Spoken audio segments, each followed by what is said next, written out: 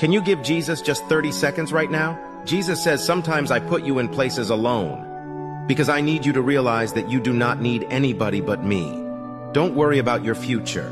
You have me and I will guide you, trust me. I did not forget about you. My timing is just different from yours. Stay positive and trust that everything is working for your good. Have faith even if you think you can't do it. You know that I can do all things. Rejoice always. Pray continually. Give thanks in all circumstances, for this is God's will for you.